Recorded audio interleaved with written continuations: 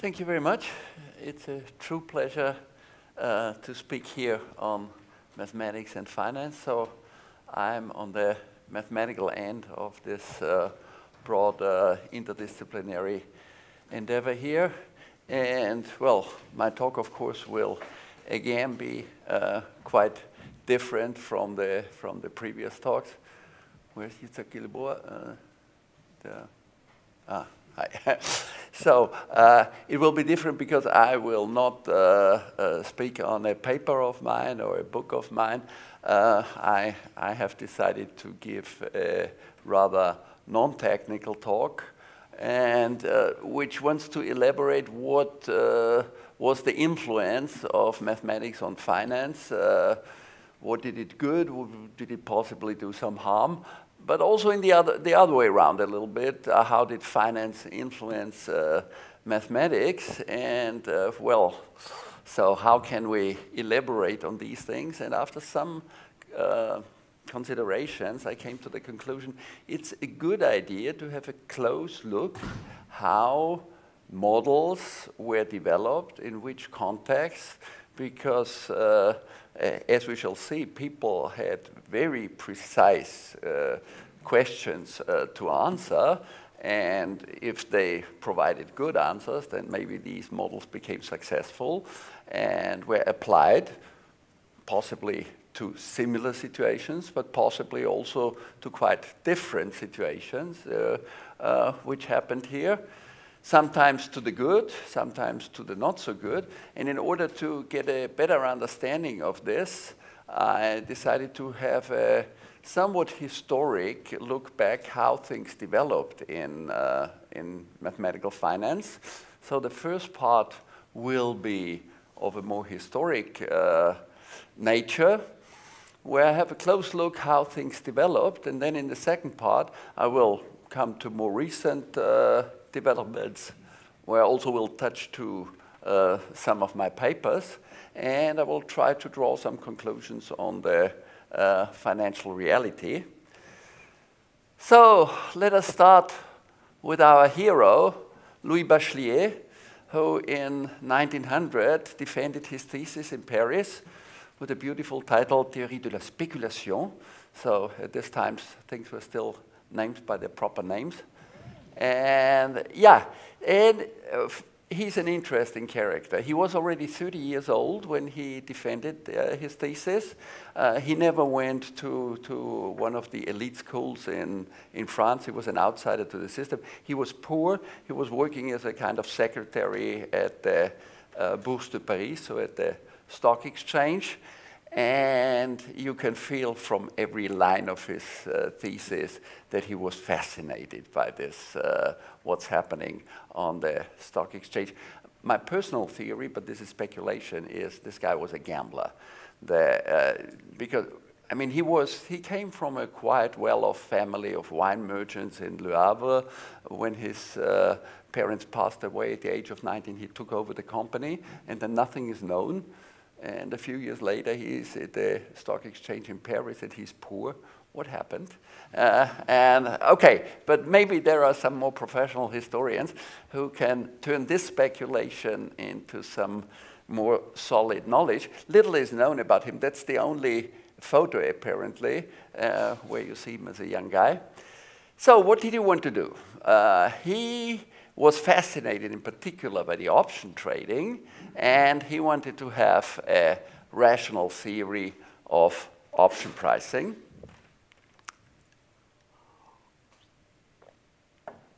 And to understand his approach, it is important to have a closer look at the concrete situation which he faced there.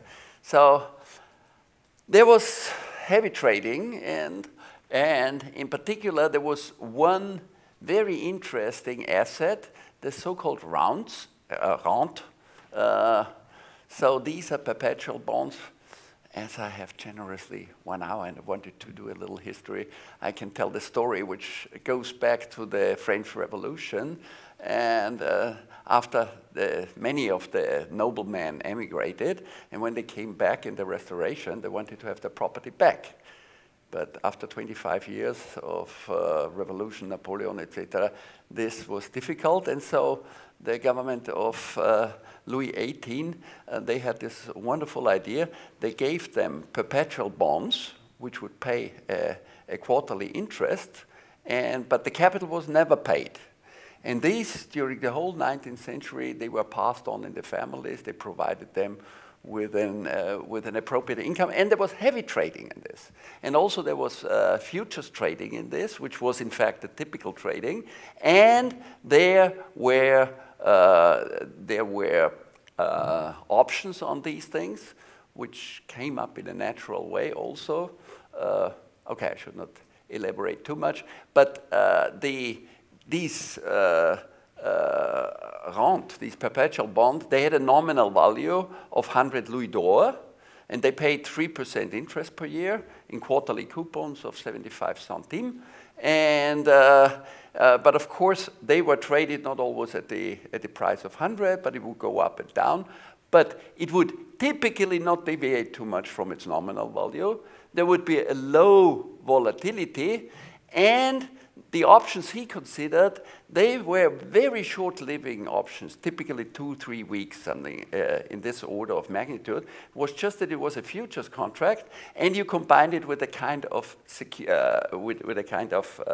insurance.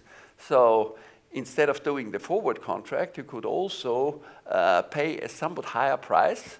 But en revanche, when prices went down, your risk was limited to 5 centimes, 10 centimes, or 20 centimes. The prices of the options, they were standardized, and the strike price would vary. And they resulted in approximately at-the-money options. Okay, so this was his situation. And what does he do? Well, this picture, I think everybody in this room knows it. This is the payoff function of such a call option. This appears in his thesis exactly as it is, well, with different letters, but otherwise it's exactly the same thing. I don't elaborate on that. And, okay, yeah. Now, here comes the first big step. I mean, his approach is probabilistic. I mean, we are so used to this, but I want to give a reconsideration. How does come probability here into the game? Because after all, no coins are tossed at the stock market. And he elaborates in a very nice way on this. Let me quote from his thesis. He distinguishes two kinds of probabilities. Let me start with the second one. The second one is what we have just seen as the personal, or you call it personal probabilities or individual probabilities, the H in your Yes. Yeah, subjective, okay, subjective. Yeah, I mean, in fact, he even uses almost the same words. This probability, it's dependent on future events, as he puts it, consequently impossible to predict in a mathematical manner. This last is the probability that the speculator tries to predict. And he contrasts this with a probability which might be called mathematical, which can be determined a priori and which is studied in games of chance. It's a little bit mystical, this passage, in contrast to the rest of the thesis. But in hindsight, and with some goodwill, you can see here the personal probabilities, and here the risk-neutral probability, or the pricing probability, as we call it today. And yeah, and here he even uses the word personal. The second one, the inductions of the speculators, are absolutely personal, since his counterpart in the transaction necessarily has the opposite opinion. Okay, and now we come to the beautiful passage which we call today the efficient market hypothesis. And what Bachelier says, it seems that the market, the aggregate of speculators, at a given instance can believe in neither a market rise nor a market fall, since at each quoted price there are as many buyers as sellers. We are in 1900 here. And now comes the culmination of the whole thing. L'espérance mathématique du spéculateur est nulle. So the mathematical expectation of the speculator is 0. And, well, the reason is exactly this paragraph. And he says, the consideration of true prices. By true prices, he means properly discounted prices, where he also corrects for coupon payments, etc. So all this he does perfectly right, and it's easy for him to do the right discounting, because they were doing things in forward terms anyhow. Also the premium for the option was only paid at exercise, so there was no problem here. He does everything perfectly well. And he says the consideration of true prices permits the statement of this fundamental principle: the mathematical expectation of the speculator is 0. Okay, so, and if you admire it already, your admiration will grow with the next paragraph.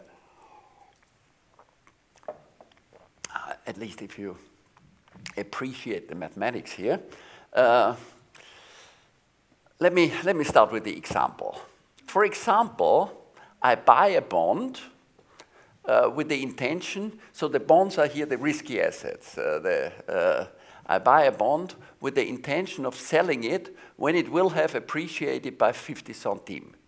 The expectation of this complex transaction is 0, exactly as if I intended to sell my bond on the liquidation date or at any time whatever. So whatever you do, in average, you neither lose nor gain. And in this paragraph, there is so much mathematics in Nutze.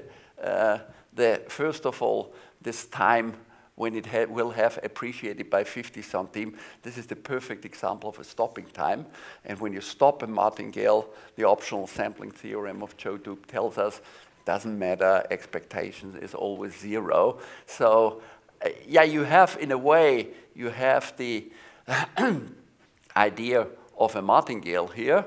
And in the first paragraph, which I do not read, he just describes whatever you do, the operations, which we today say trading on a martingale, you just don't change the expectation, which always remains 0. Okay, so now the next thing is the model which Bachelier chooses and how he reasons for it. I think most people know with which he has ended up. Well, first of all, he speaks about this transition probability. So the notation is if we go from today, we go by t into the future, so say in 1 month, and today the stock price is X, then we want to know what is the distribution of the stock price in, what did I say, 1 month from now. And these transition probabilities, well, they should be homogeneous in time, which means between now and in a month should be the same from in a week to in a month plus a week. And should be homogeneous in time, also in space. So whether his rent is at 100 or at 101, it should not matter. Okay. And if he does these two things, he immediately comes up, because he knew the central limit theorem, he immediately comes up what we call today the Brownian motion in the usual additive sense. Well, I put here, it's the unique solution. He was not elaborating on uniqueness, and I mean, the mathematics were in a different style than today. Also, it's only the unique solution for the mathematicians with finite variance. Otherwise, you also have this alpha stable processes, etc. But that's not what is of interest here. He gets the solution. He analyzes it very well. He makes the connection with the heat equation, which is also a wonderful thing, etc. And he has, of course, this crucial parameter sigma here, which today we call the volatility, and which he, of course, called much, much nicer, the coefficient of nervousness of the market, much more beautiful than volatility. But things develop their way. So, our pride is, of course, that Bachelier was 5 years earlier than Einstein and independently Smoluchowski in physics. And as you all know, it's called after this botanist Brown, who in 1826 or 27 looked into a microscope, and there were these particles and had this erratic movement. But I was very happy at some stage when somebody pointed out to me that this is already much older. And yeah, there are also observations in the 18th century, but much, much older. And here I cannot refrain from giving you this beauty here. Lucretius, from 99 to 55 before Christ. So he was a contemporary of Cicero, and he wrote De Rerum Natura, so about the nature of things, with 5 books. So this is from the second book. So he was in this Epicurean philosophy of atomistic reasoning. And of course, his arguments are in beautiful Latin in hexameters. Hoc etiam magis hec animum te advertere pares. Well, I don't go on. Here is the English translation for those who are not so fluent in. Okay, so he describes a situation which does not correspond, no, not quite correspond to this room here. You are in a completely dark room, but outside there is very bright sun, and there is some sunbeam coming in. And what happens? Observe what happens when sunbeams are admitted into a building and shed light on its shadowy places. You will see a multitude of tiny particles mingling in a multitude of ways. Their dancing is an actual indication of underlying movements of matter that are hidden from our sight. It originates with the atoms, and atoms, it's interesting because the Latin word for atoms is principia. So at the same time, it's the original things, and it's the atoms in this Epicurean theory. It originates with the atoms, which move of themselves. Then those small compound bodies that are least removed from the impetus of the atoms are set in motion by the impact of their invisible blows, and in turn cannon against slightly larger bodies. So the movement mounts up from atoms and gradually emerges to the level of our senses, so that those bodies in motion that we see in sunbeams are moved by blows that remain invisible.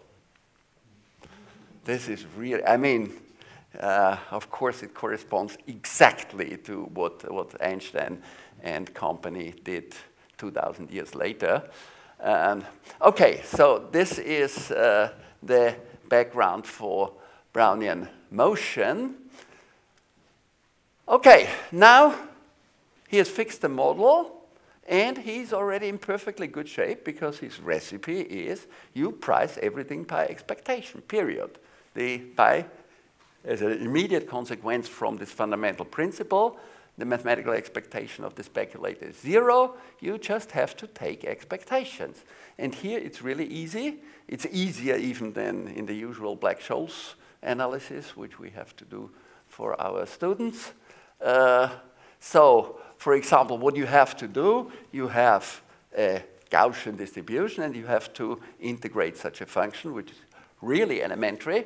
And I just picked you a couple of nice results, which is not, yeah, the interesting thing, he did not end up with a formula, although you can easily do the formula, because our usual way is we fix the strike price and we calculate the premium. For them, it was the other way around.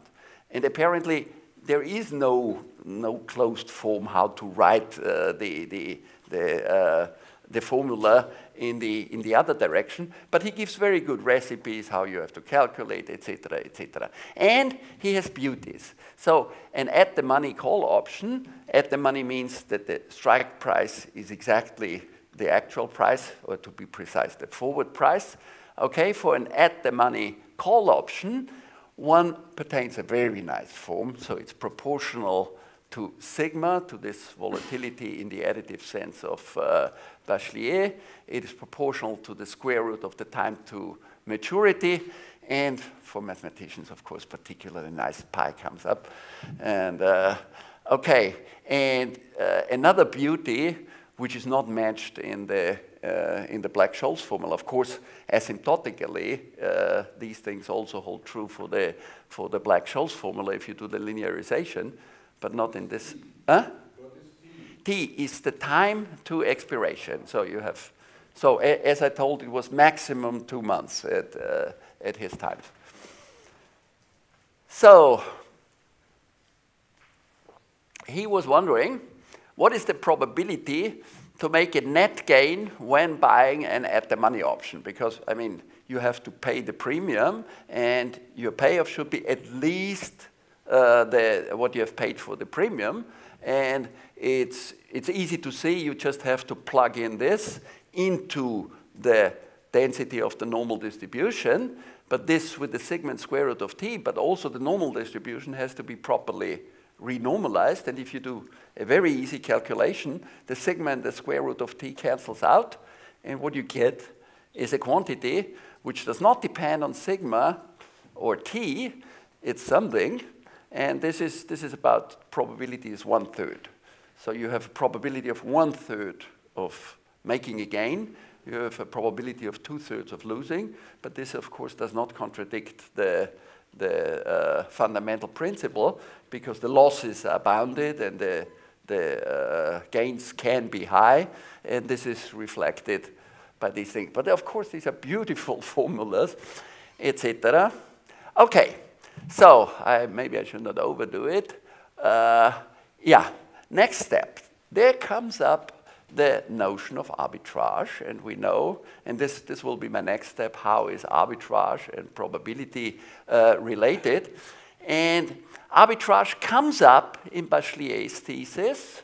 I mean, not under this name, and again, he just writes it very nicely. These are, for him, these are operations in which one of the traders would profit regardless of eventual prices.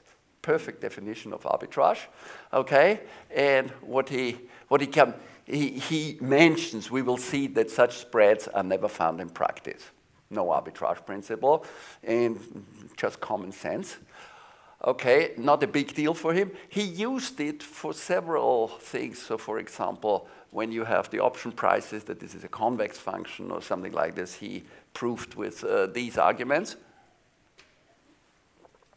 But otherwise, the basic relation between probability theory on one hand and no arbitrage on the other, there he had no, well, he did not do, and in my opinion, he did already so much, but to do such a thing, he would have had to make quite a number of additional steps in his lonely endeavor. Okay, so, but back to the basic thing. How comes probability into the game here? And there it's nice to have again a look at his thesis, where at the end of his thesis he does some empirical work. He looks at actual option prices. Of course, he also determines what we call today implicit volatility, that he looks to which volatility or nervousness of the market the observed prices correspond and how they are consistent among them.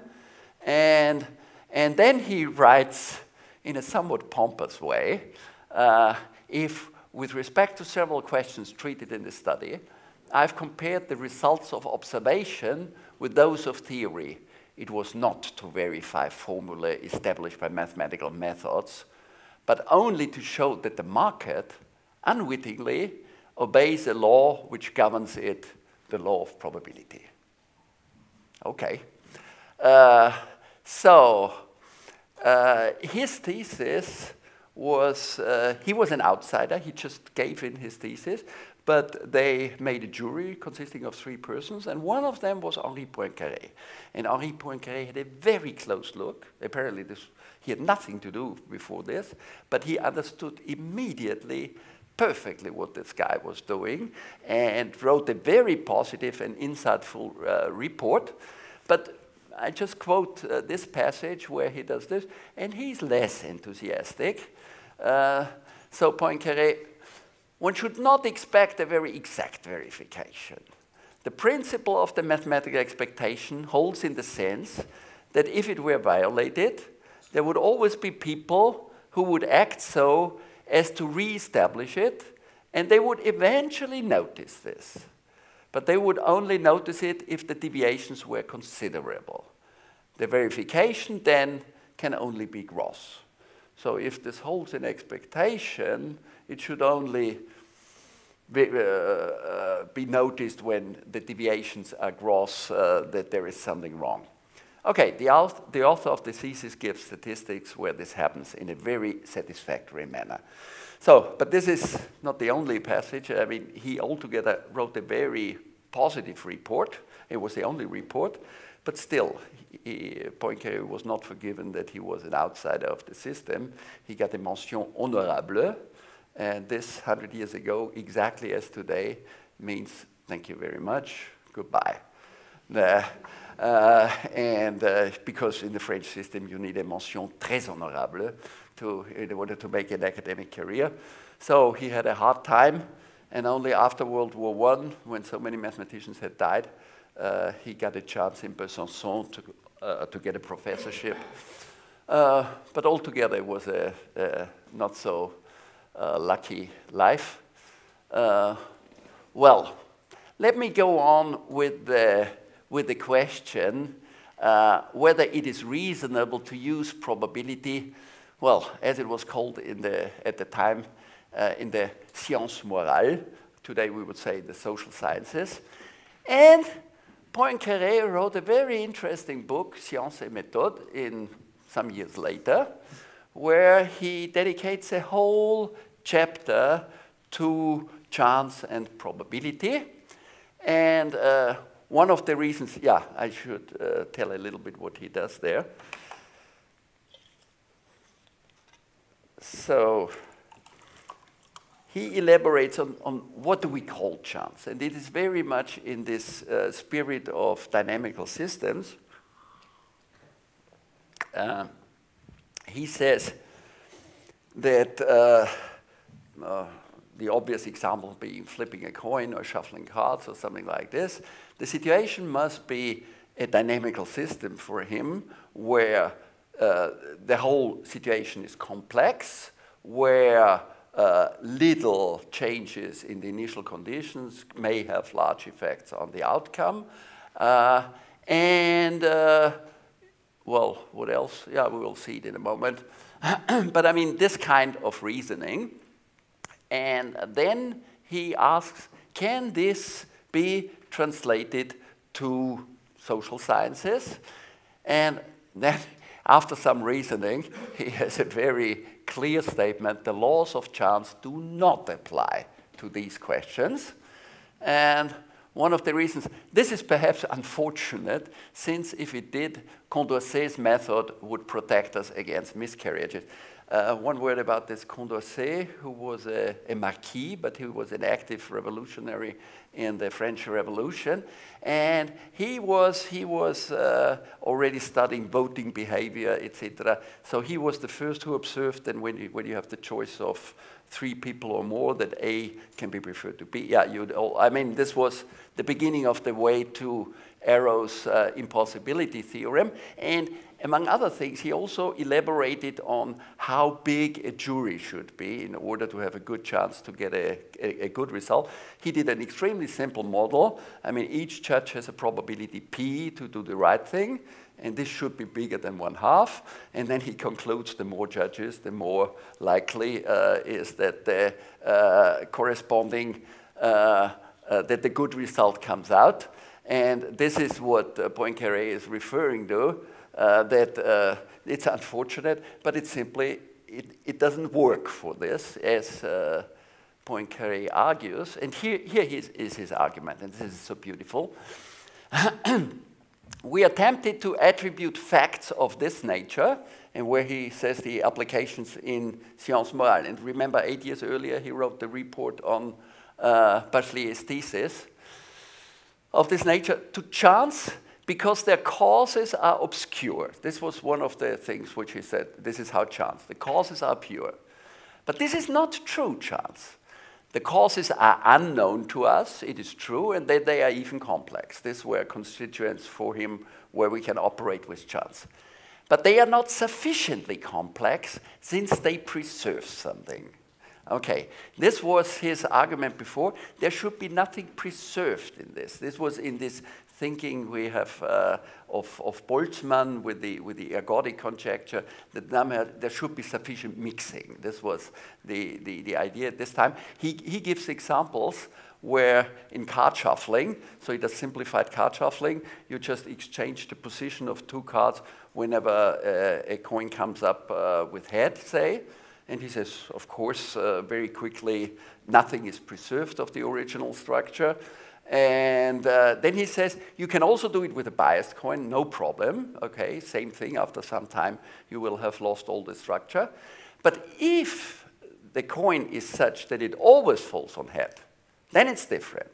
Then the situation is too simple, something is preserved.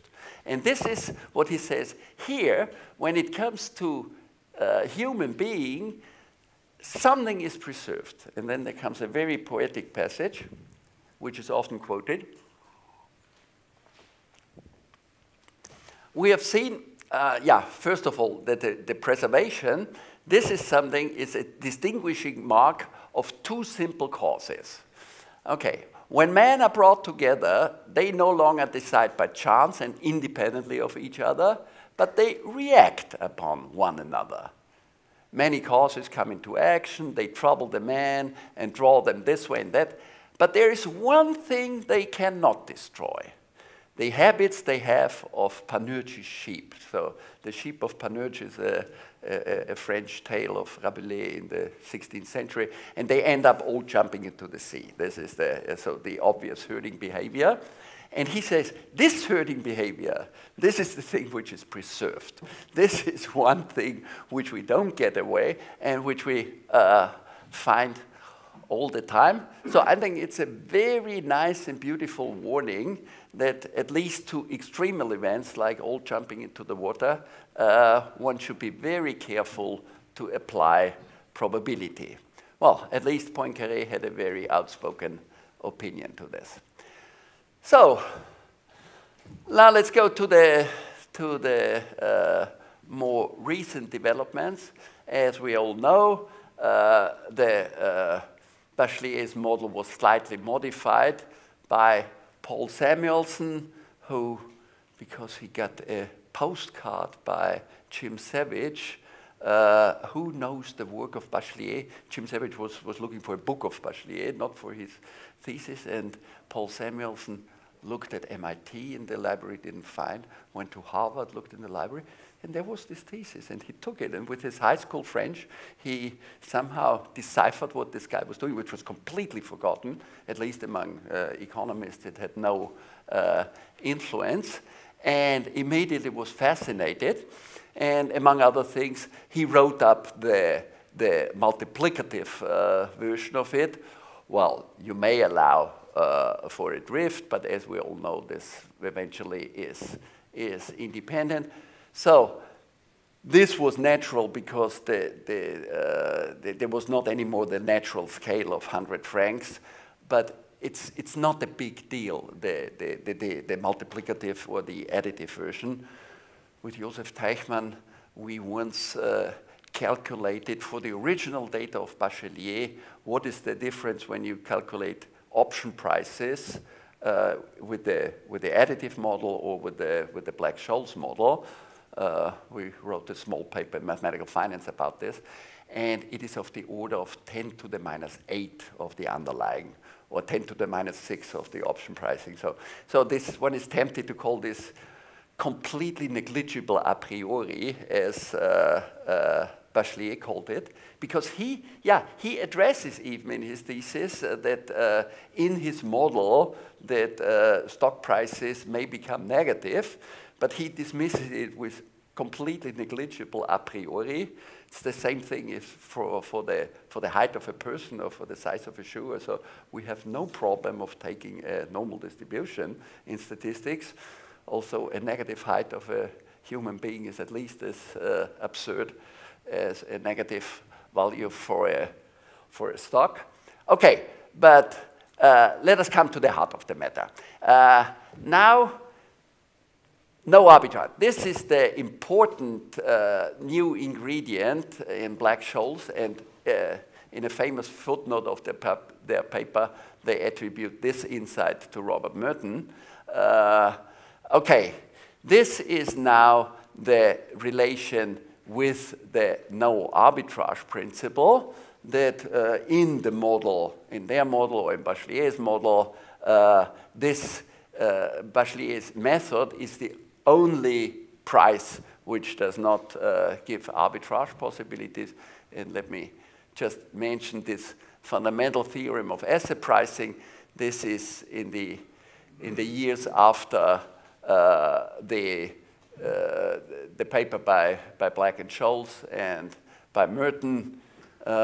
These three authors in various combinations in three important papers around this time made it clear that no arbitrage is essentially the same as the existence of a martingale measure for the price process S.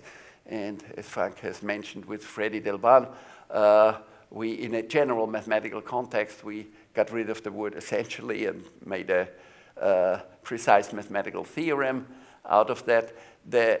Yeah, I should mention here, this is really, the influence in the other way around is also important. I mean, these questions coming from finance, they triggered quite a development within mathematics and made some progress in stochastic processes, which got applications also outside of the applications in finance. Okay, but let us come back to this dynamic trading and no arbitrage principle. As I mentioned, this was beyond the scope of Bachelier, and this led to the notions of complete markets. We have perfect replication. Then there was this theory of dynamic portfolio insurance.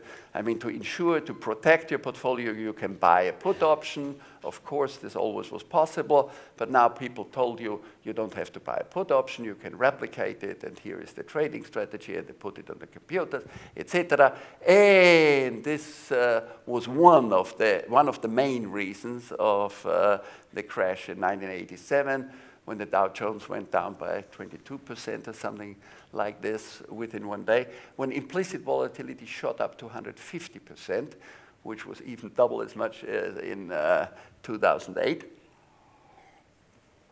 And this was already the perfect illustration of what Poincaré had predicted. When the sheep are somehow in a joint movement, then the laws of probability do not apply very well anymore. But this is not what Bachelier originally wanted. I mean, he was not doing his theory for these extreme events, but I'll come back to this in a moment.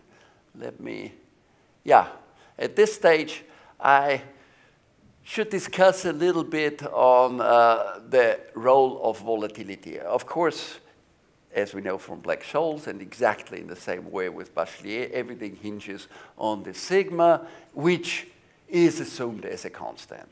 And as Bachelier already noticed, of course, it's not constant. Even the name indicates that it is not constant, but changes according to the nervousness of the market. And how do we deal with this? Okay? Now, the first thing was noted already in one of the early papers by Robert Merton. It's that sigma is constant is not the essential thing. The essential thing is that it's deterministic, okay? Or the only thing which really matters is the accumulated volatility from time 0 to time t. If this is a real number and not random, then exactly the same theory applies. You really have nothing to change. You just make a change of coordinates, and that's it. So mathematically speaking, this is rather obvious, but conceptually it's interesting. So what you really have to predict is not the instant volatility, but how much volatility will be accumulated from today until the expiration of the volatility. And now we go one step further. There was, again, mathematically it's not very difficult. In fact, this volatility sigma, it may not only depend on t, it can just as well depend on s. As long as this is in a deterministic way, nothing changes. You can, okay, you cannot write up a formula, but you can easily calculate it. So conceptually, nothing new is happening. So, but while it, well, does this make sense economically to model the volatility as a deterministic function of time? Let's start here. Well, as a deterministic function of time, does it make sense tomorrow the volatility will be 20% and in a week it will be 30%? Or, does not make much sense.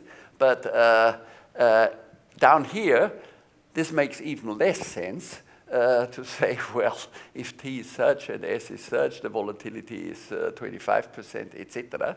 So, but why was this invented?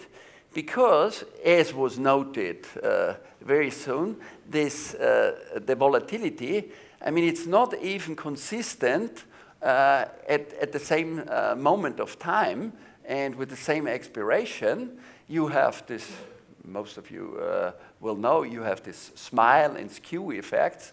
So you have, if the strike price is far away from the actual price, then the implicit volatility is higher, and as this curve is like this is sometimes called the smile effect. And so how to cope with this? Conceptually, it is quite clear, because when you are away from today's price, then the extreme events play a stronger role, and of course the extreme events are grossly underestimated by the normal distribution. So by putting here for an S which is away from the present price a higher value, you can somehow accommodate for this. And what Dupier, what he designed is, well, you look at all the prices of so-called plain vanilla options, so just European options with different terms of expiration and strike prices.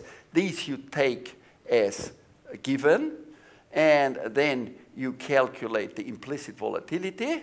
Okay, this gives you a curve, and with this local volatility, you may calculate not the original option prices, because they are the input anyhow. You don't have to recalculate them again. But you can use it to calculate exotic options, like barrier options, or you just name it, path-dependent options, which are more complicated. Now, this is a nice way of handling with this, but we are losing all economic insight. I mean, this is an abstract function which you get out of calibrating things to given option prices without any good economic interpretation. And of course, it's wonderful. It's from a numerical point of view. This is a nice exercise from given, this is an inverse problem, etc. And it's quite hard to implement this on the computer. And then you get out some numbers for exotic options and everybody is happy. It reminds me a little bit on a story of Tucholsky. And Tucholsky once said that the problem with the politicians is at night they sit together with the journalists, and when they're talking to them, they are lying to them. And when they read it next day in the newspapers, they start to believing it themselves.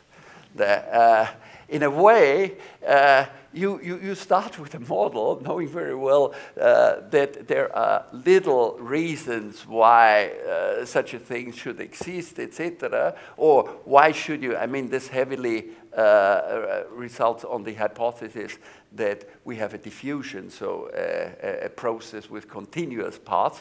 But then you turn the computer, etc., and some numbers come out, and of course they must be correct. Okay, this is the point where financial engineering starts and where we deviate somewhat dangerously from the situation of Black-Scholes or Bachelier, where there is a clear insight into what is going on. So, volatility, the mathematically satisfying way to cope with volatility is to say, of course, well, volatility itself is stochastic. So it may go up, it may go down, etc. Let's model it as a stochastic process. But the problem is all the beauties of the Black-Scholes theory, or almost all the beauties, are gone. This illusion of replication, this is how Nassim Taleb calls it, this bursts. We don't have complete markets anymore.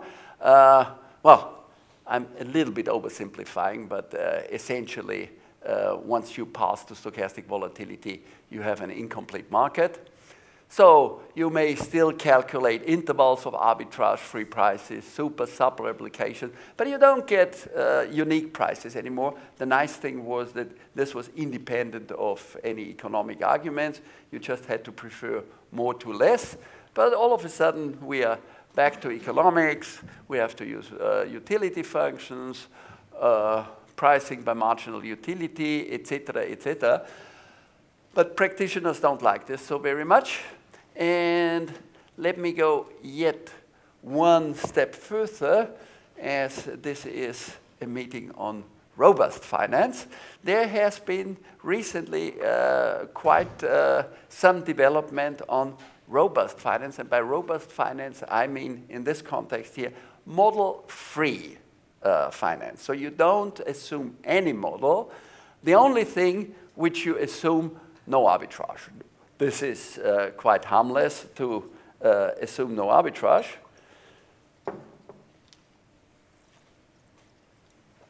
And from no arbitrage, what we know is that the stochastic model for stock prices, they should be a martingale under the pricing measure, but nothing more.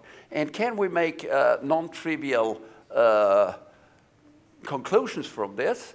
And the answer is yes, but only in some very special cases. Well, we can always draw conclusions, but they are relevant in some special cases. But there is nice mathematics involved, and it is of some economic relevance. And I want to show this to you. This is now a little mathematics, which I've put in, but it's elementary. So this is in a recent paper with some colleagues from Vienna. So, Doope's inequality. If ST is a martingale, then we compare the terminal value of the martingale with the terminal value of the so-called maximal function, or we take the supremum. And let me give the financial interpretation. So, Frank, what is your favorite stock?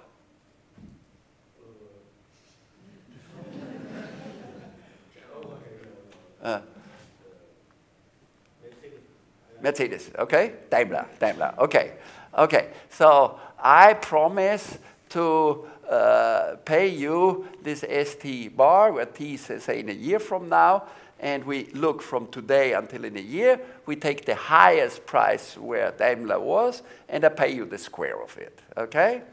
And so I'm afraid, and the situation which we do here, we know, however, the European options. We have options on the stock of Daimler in a year from now. These are these functions, but we can combine them, and essentially every function we can take. So we have on the market, we have a derivative security which pays us the price of Daimler at time t and the square of it. But of course, I am shivering to my bones that we will have, here is t, here is 0, this is Daimler, then it will go up, and then it will go down, the ST.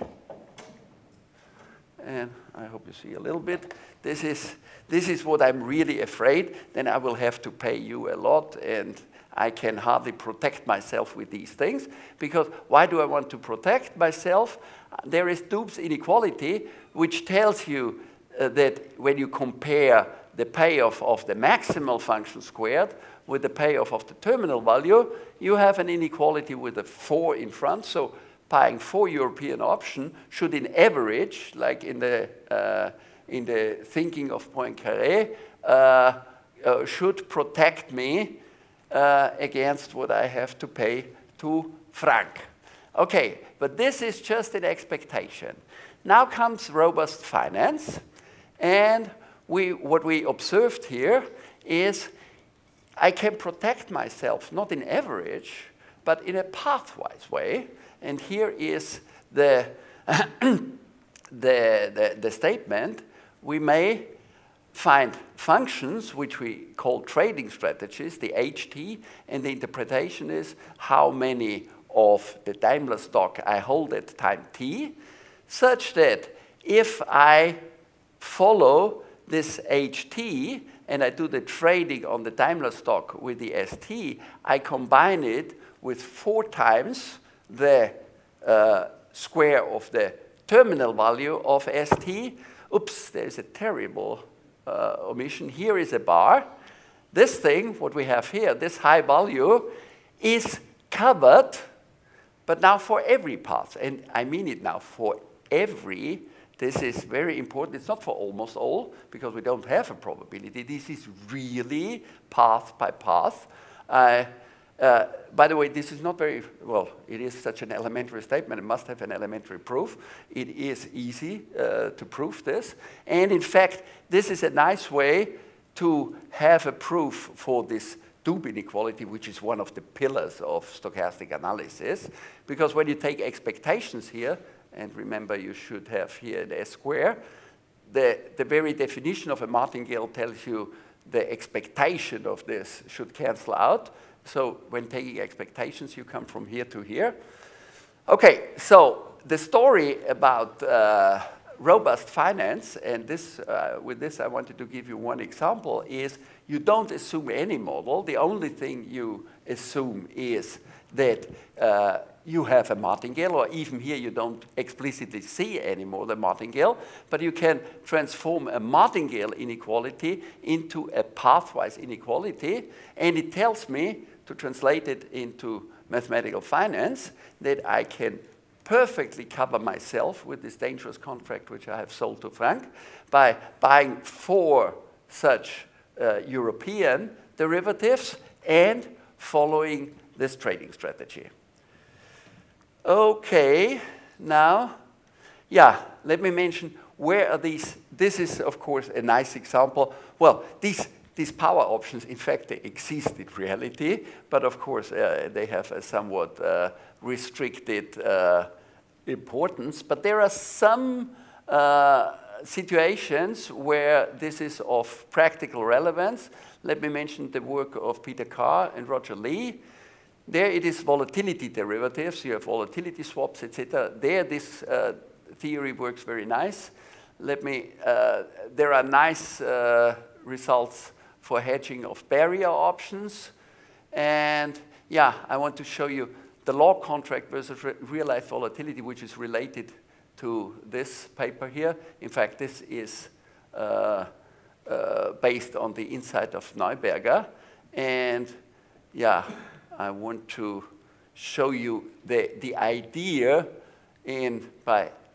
that's the last mathematics I'm doing, by illustrating it with a simple model. So our model is DS, the usual Black-Scholes model, but the volatility, we say we don't know anything. It's just any predictable process. We make no assumptions on it, and we look on the logarithm. Well, let's go down here. The logarithm at the time to maturity ST. Now, if you say that's a strange thing to look at the logarithm, it's not so strange, because in the Black-Scholes theory, you have everything in the exponent, and if you take the log, you get it down. So if this is just Ito's formula, if you do it, then you can just write it in this way, in the integral way.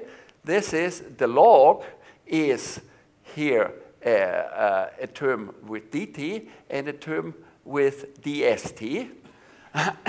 Now, if you take expectations, just as before, you get this line here, because the expectation of the integral on a martingale, this goes away. So we know what is the price of this contract here. Namely, it's given by the accumulated, well, not quite the volatility, but it's more natural to sum up the square of the volatility.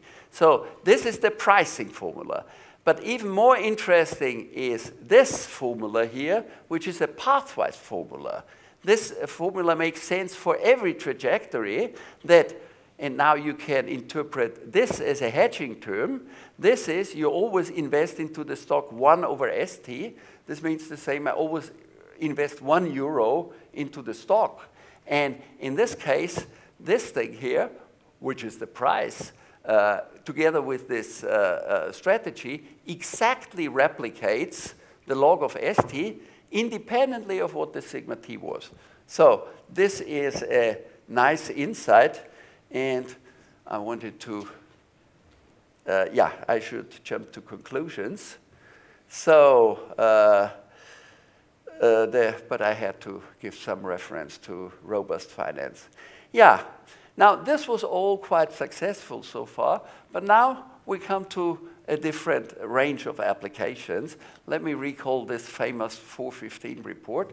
Dennis Weatherstone, who was the CEO of JP Morgan at this time, in the aftermath of the 1987 crash, he wanted to have one number, and at 415, how much can we lose on our, and this is an important word here, trading portfolio by tomorrow's close, because we had all this, these models here, and what people came up, the famous value at risk, you just calculate the quantile, and I think this was a wonderful answer, but this was an internal analytical instrument. This is what it was invented for, and it was not a number which is reported to the authorities, and where, as we have heard today, where then there is the optimization of, how was this, of the risk weighting, etc. Of course, if you elaborate on this, you can bring it down. Or as was noticed by Delban, Arzner, Ebert, and Heath, it has no good properties for the purposes of expected for risk management. And yeah, so this is, I think, a very good example. There is a tool which worked very well in a certain situation, and it was so successful, and people now use it for things where it is not so successful. Let me here give briefly some more applications beyond option pricing. Well, a longer story is models for the term structure of interest rates. Well, this is a very nice way of giving a coherent structure to the world of bonds, which have different times of maturity, etc., which still builds on good insight. And but starting from this, there were a lot of mathematics was involved in credit risk, as we heard today. The more sophisticated mathematics was in this mortgage securitization.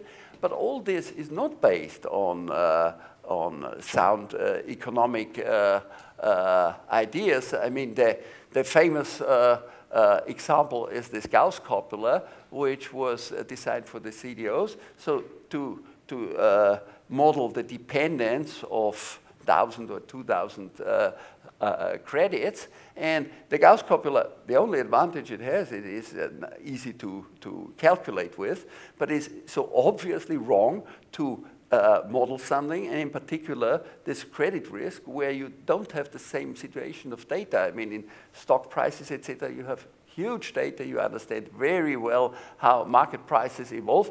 This was designed for things which did not have this basis. So I have to jump to conclusions. Lessons to be drawn.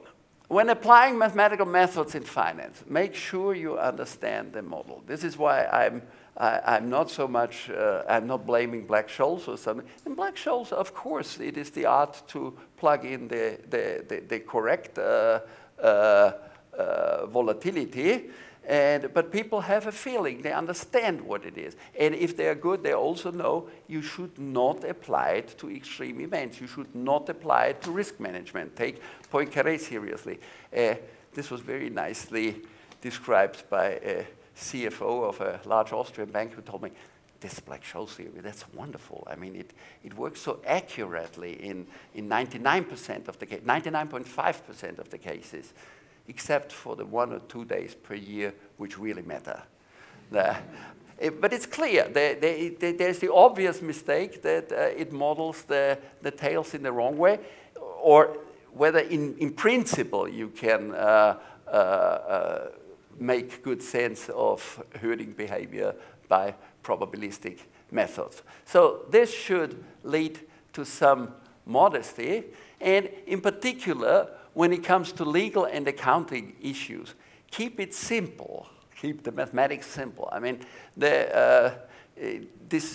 what we were told in Martin Hellwig's talk, this optimization of risk weighing, I mean, this is of course obscene. And I'm very much favoring to have easy rules, like just taking all the assets and not even starting with the risk weighing, or to have conservative approaches for the accounting issues for how to count the assets.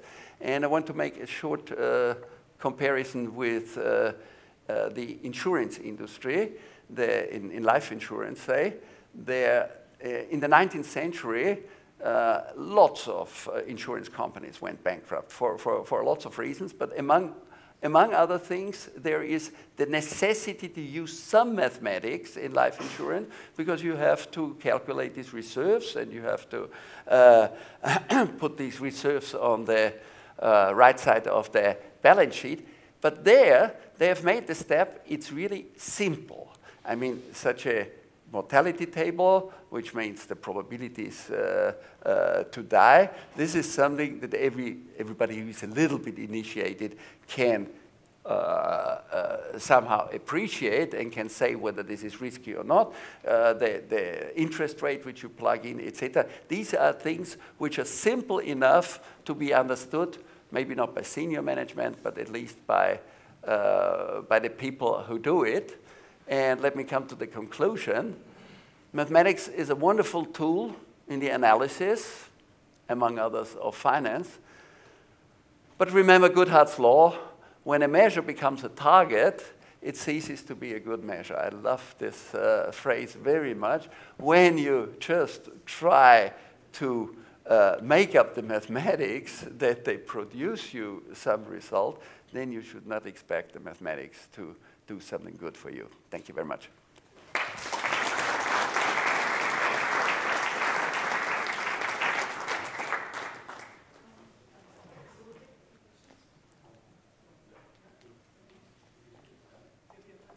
Yes? Well, I have time for some questions.